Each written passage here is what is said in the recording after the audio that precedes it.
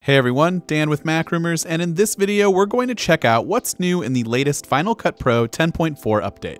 Final Cut Pro 10.4 is one of the more larger updates since the UI redesign that took place in 10.3. In 10.4, we have the inclusion of a few major features like the ability to edit 360-degree video, HDR Workflows, and advanced color grading tools built right into Final Cut. Being able to edit and export 360-degree video is great for those who, well, need to edit 360-degree video professionally, as well as those who might have a 360-degree camera, like the Samsung Gear 360 for example, and want a better way to slice up their footage and create a better video. With this update, you can also link a VR headset and be able to adjust your viewers to see exactly what a person wearing the 360 headset will see, and explore all aspects of your 360-degree clips while editing. There are tools and effects preloaded specifically for 360-degree video as well.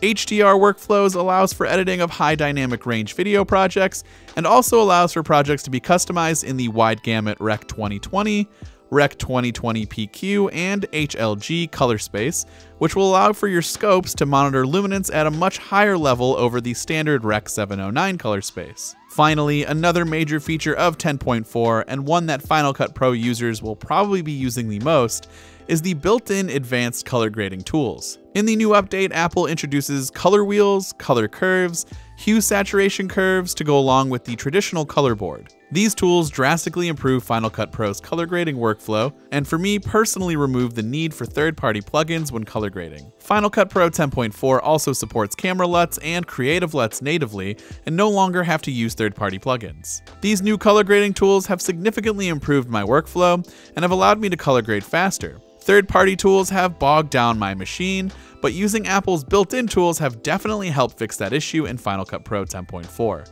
There are loads of minor updates and tweaks, making this update a much more significant step in the right direction for Apple's Pro video editing application.